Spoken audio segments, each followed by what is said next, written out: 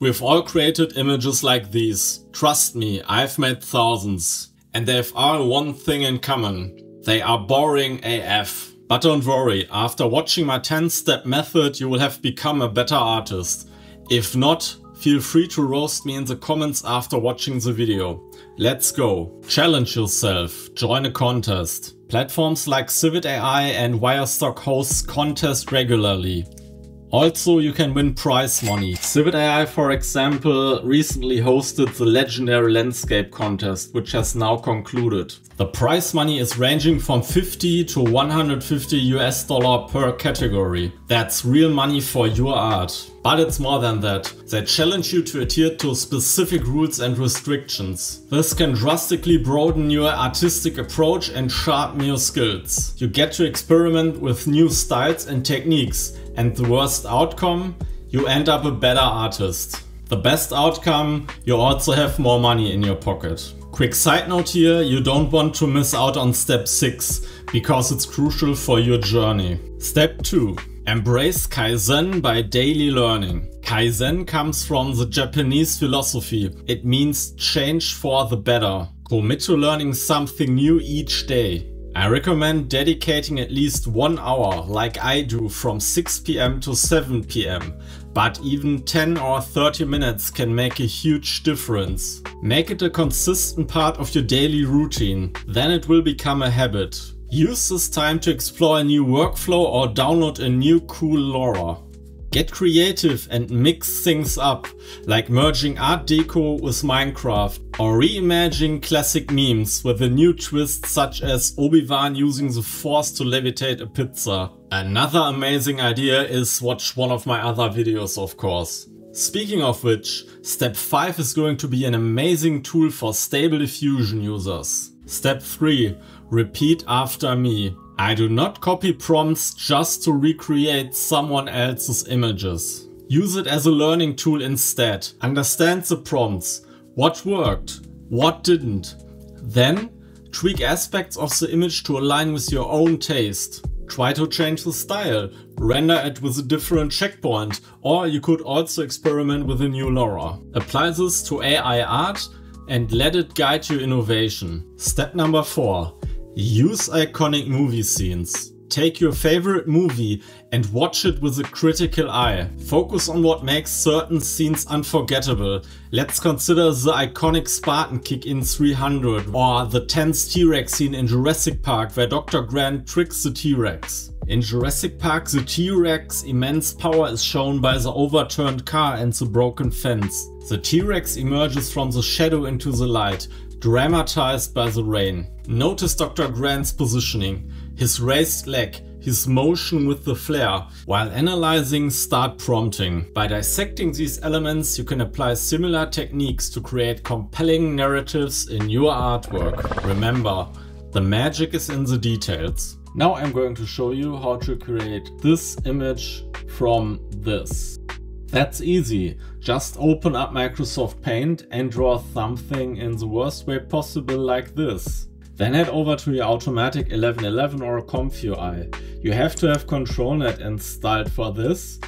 If you don't know what this means, then watch this video first, but don't forget to come back.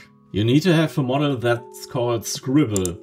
For SD 1.5, go to this URL, scroll down, and here you download the Scribble PTH and YAML file. Actually, in the newer versions you don't need the YAML file because it's created automatically, I think.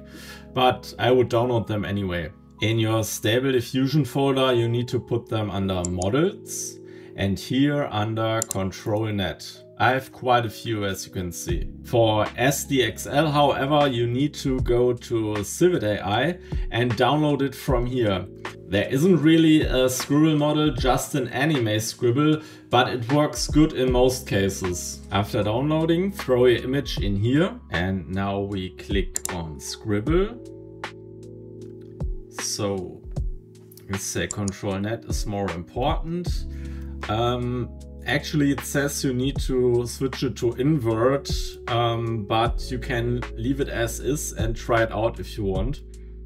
It can work too, actually. For prompt, let's say trees on the left, river in the middle, house on the right. Photo realistic. So schedule type I set to keras, sampling steps to, let's say 30, and we make it 768 by 768. Okay, now let's make 4 images. Go.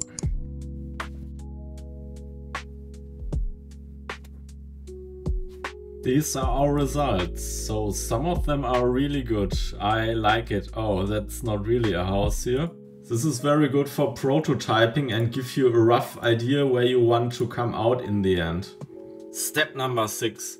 Don't try to nail your prompt on the first try. I often know what I want, but I don't know how to prompt it. For this image, all I knew is I wanted an epic magical sword that is secured in place by some kind of magic or magical lock. So I began with a basic image of a sword in a display case. It was a solid start, but not quite what I had envisioned. I wanted the sword itself to be magic or enchanted, so I added something like magical flames engulfing the sword. This looked like an improvement, but apart from its flaming hilt, it felt like that the sword could be easily stolen. To enhance security, I used a color LoRa that can encase objects in a glass case. Initially, I chose this LoRa for its vibrant colors, but it turned out to be a perfect choice that added the secure setting I needed. Bob Ross would say, happy little accidents. With some more prompt engineering and additional LoRa's, I eventually achieved the desired result. The sword now not only looked magical, but also securely locked away. Also for prompting, don't forget about my free guides on Patreon. If you have to do a portrait shot, try using a facial expression at least. There are LoRa's for this as well. It will make your image look more natural and consistent. Just ask yourself, what is the character in the image feeling and why? Or why is he standing this way? If your character is standing in the rain, maybe his face and clothes should be wet. For cowboy shots, use gestures and poses. This can easily achieved by using LoRa's or ControlNet Open Pose. Step number 8. Before diving in your AI art creation, start by jotting down everything you envision for your scene. If you don't know where you are going, any road can take you there. This could include characters. How many are there? What are their motivations? Equipment. What are they wearing? Swords, backpacks, a Pip-Boy. Shot size. Is it a full portrait or an upper body shot maybe? Is it a daytime scene or nighttime? Where does it take place? Your general composition. What elements make up the foreground and what is important in the back. What also can help here is creating a mind map. The good old ChatGPT can help, of course. Step number 9. Clear your head. Feeling stuck? When ideas aren't flowing, taking a short break and changing your environment can do wonders. For example, I love to hop on my bike and ride through the nearby forest. This does not only refresh my mind, but also clears the mental clutter that can block creativity. If art is your true passion, make it a habit to carry a notebook with you. You can of course use an app for this, but when I'm outside, I sometimes leave my mobile at home. I find my best ideas when I'm not sitting in front of a computer screen. It's more than taking a break. While physically active, new experiences, sights and sound will stimulate your brain. So open up your senses and let the art flow. Step number 10. Here's one of my first AI art creations from 12 months ago. The werewolf itself was pretty cringe-worthy. Apart from the composition with the moon in the background, there's nothing good about this image. This is the image quality I would render a werewolf now. So my advice here is never stop learning. Bonus tip, a lot of artists will tell you that you shouldn't use more than 3 or 4 LoRa's. This is total bull. I created amazing images using 8 or more LoRa's. Never stop learning. Always strive to improve your skills and push the boundaries of what AI can create. To help you with that, I suggest you should watch this video next.